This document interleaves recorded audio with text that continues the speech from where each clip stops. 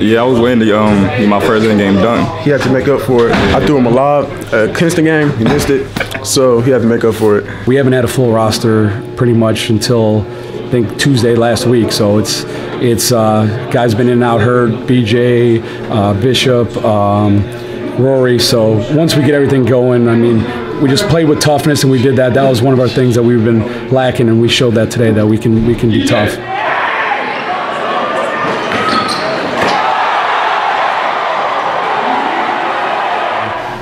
We have state championship level offense.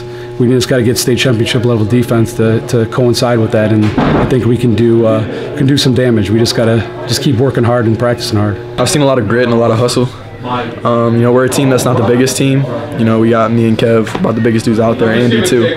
So, you know, we really got to, dive for those loose balls and get every loose ball we can because, we're not big. We're not going to be able to out-muscle teams. So, all the effort, we just got to put it all in. We're going to come out to win.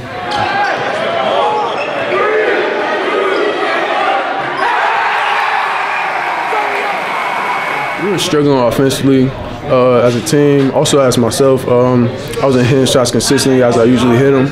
And when they face guarded me up the court, I didn't get the ball. And Kevin got it. I came off the handoff.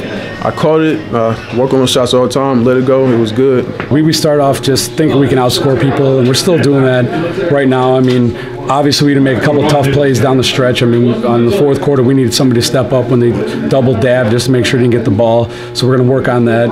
And then also in overtime, we were 4 times 1 rebound away from sealing the game, and we just got to get that rebound.